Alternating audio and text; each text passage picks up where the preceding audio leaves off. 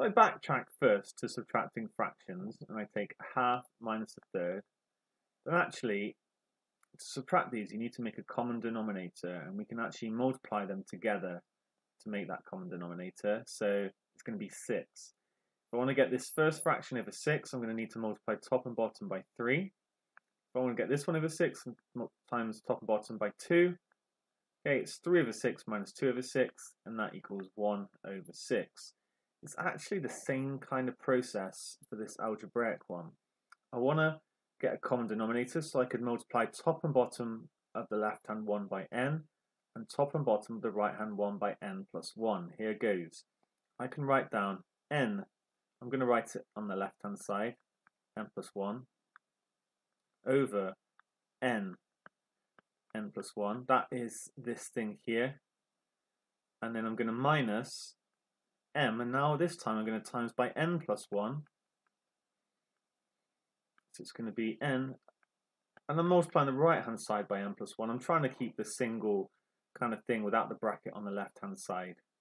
Okay, what next? Well, basically, although this looks much more complicated than this one with numbers, what did I do here? I now subtracted the numerators and kept the denominators the same. So I'm going to do exactly the same. I'm not going to expand my bracket quite yet.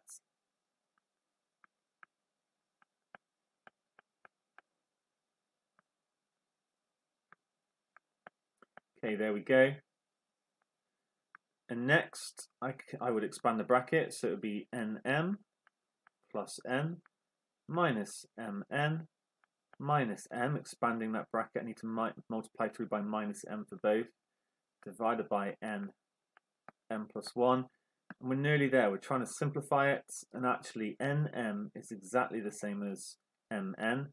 So because there's a minus here, these are going to cancel. My final answer is n minus m over n plus 1. That is a simplified fraction. Okay, how can we use that to prove that if m and n are positive integers and m is less than n, then this is true? Okay, let's start with m less than n. Well, I'm kind of want to use maybe this thing on the left hand side is the same as this thing up here, so I need to use that somehow. And I can write down, I can rearrange this. Maybe I'm going to do it in steps. I can write it, I can minus m from both sides. So I get 0 is less than n minus m.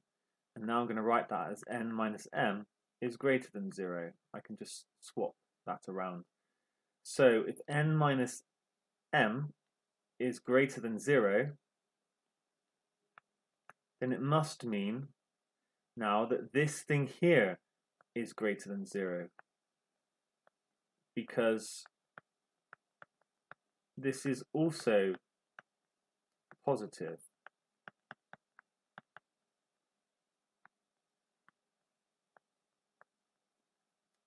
And I've just shown in part A that this thing is exactly equal to that thing.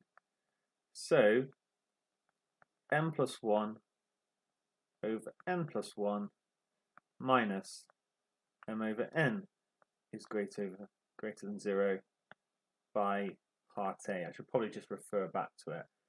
Okay, what this is saying is that, so I could now pick a value of, I'm done basically, but I'm just wanted to add, I could maybe let n equal to 4, and let's let m equal to 3.